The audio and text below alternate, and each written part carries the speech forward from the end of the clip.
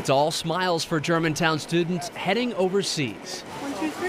Got him. Thank you very much. One by one, the first group of students, parents, and staff said their goodbyes and loaded up into buses. Brothers Zachary and Jeremy Pugh are ready to trade windy Wisconsin for refreshing Rome. Do you guys speak any Italian?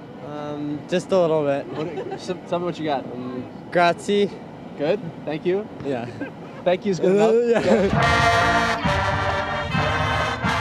Their last tune-up before Italy, the Germantown Christmas Parade a few weeks ago.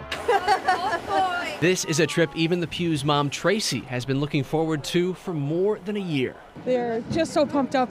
None of us slept because we were so excited about this. This is like a regular band trip. And director Jonathan Bell has a daunting task. He has to keep track of more than 100 students on the trip. We keep them busy, and busy students are less likely to get into mischief, we hope. That's going to be a lot of fun and definitely a once-in-a-lifetime experience. All the students and staff are expected to be back in southeastern Wisconsin here on January 3rd. And by the way, temperature in Rome here this week is expected to be in the mid-50s.